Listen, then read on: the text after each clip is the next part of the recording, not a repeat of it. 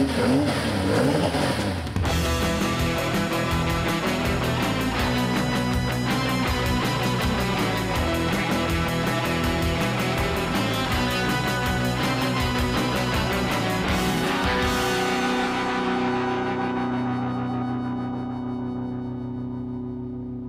here today at Moorespeed, and if you need work done to your Porsche, Ferrari, McLaren, Lamborghini, really anything, bring it here. This place is like a mecca for cars. I've got a special guest today. He's going to show us around, so come on, let's check it out.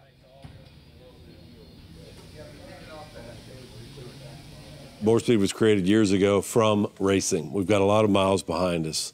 We've been victorious in every form that we've participated in. Today we raced the Porsche Cup Series. The top drivers today all came from the Porsche Cup Series. If you learn to drive a Porsche, a rear-engine Porsche 911, you'll be better suited for anything else you do in the rest of the world. It has no nannies, meaning no ABS, no traction control. I mean, quite frankly, nothing. And you know, the famous words in driving 911 is not if, it's when it's going to spin. Because the Porsche has the physics-defying engine behind the rear axle, the engine doesn't want to stay behind you ever. But if you learn how to drive a Porsche at speed, you will absolutely succeed at anything. So we service cars, we quote-unquote hot rod cars. We all came up from hot rodding American iron, push rod cars, yay. So I just think it's attention to detail, having been there before. Price, this is a nice shop. It's cool, isn't it, Steve? When I came back to Austin, having traveled racing for most of my adult life, we realized early on that the shop that Dave Moore had at the time wasn't large enough to service what we wanted to do. So here we are in this 20,000 square foot shop, and I would argue it's already too small. Clearly from a young age, I realized that I had a huge draw towards anything motorized. Starting from blowing up my father's lawnmower to racing go-karts to being lucky enough to move to Spain for a while as part of our education. I heard cars running around the street circuit in Barcelona. Piqued my interest again. I'm not sure my parents wanted me to do that, but that's what I did. This comes off. It's mandatory in all modern race cars, so they can help get the driver out of the car without hurting him.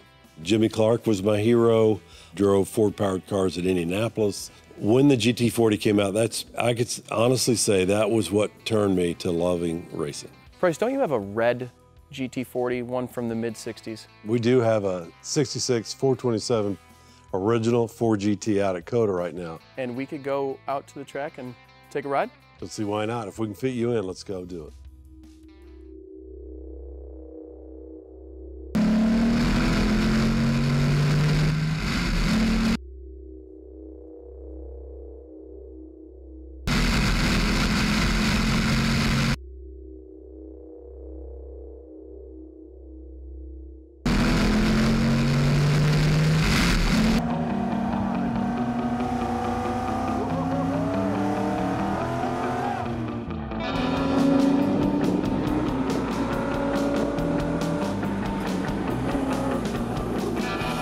I lay it all at the feet of the GT40. Every bit of my career stemmed from my love of that car.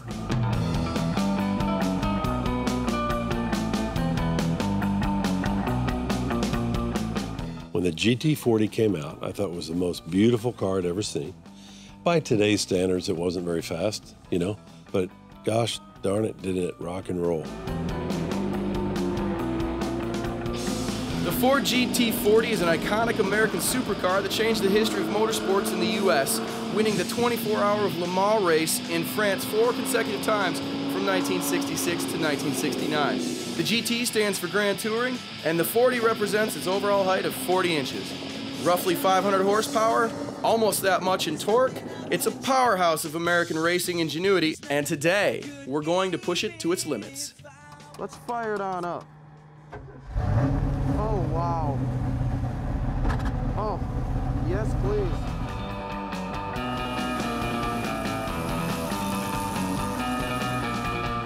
This thing weighs barely more than a Miata. Good for 90 miles an hour in first gear, a $140 in second gear, over 200 miles an hour on the top end.